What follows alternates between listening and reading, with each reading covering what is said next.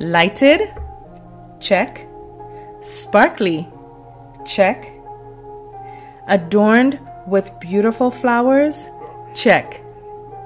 Stay tuned to see how to make this eclectic from the inside out wedding centerpiece.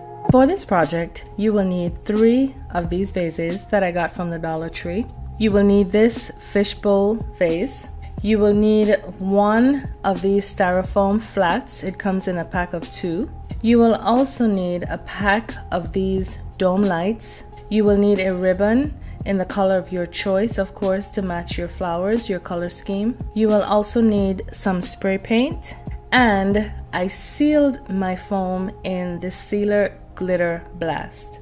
You will also need a spool of these acrylic strung gems, as well as a various assortment of flowers.